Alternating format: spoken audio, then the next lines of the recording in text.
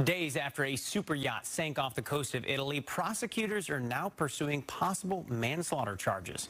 Meanwhile, rescue crews have recovered the body of the last missing victim. Anna Eliopoulos is telling us what investigators are now trying to learn from the wreckage.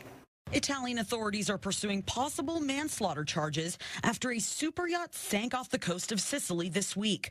Italian media says the country's Coast Guard is working to gather video evidence of the ship and conditions in the area. It comes as questions mount over how the yacht sank so quickly when a nearby sailboat that rescued survivors remained largely unscathed. One expert blames the crew on board. It is a ship designed to be unsinkable. The sailing ship needs great competence to be guided, greater than for a motorized yacht. Nearly 24 passengers were on the ship when it capsized early Monday after officials say it was struck by a tornado over the water. On Friday, the Italian Coast Guard announced search and rescue teams recovered the final missing person from the wreckage. It's believed to be the 18-year-old daughter of British tech entrepreneur Mike Lynch, whose body was recovered on Wednesday. At least 5 other people died in the incident.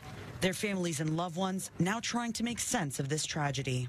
You'll see that the tech community are just saying, wow, he really made an impact on us. He really was an inspiring figure for so many.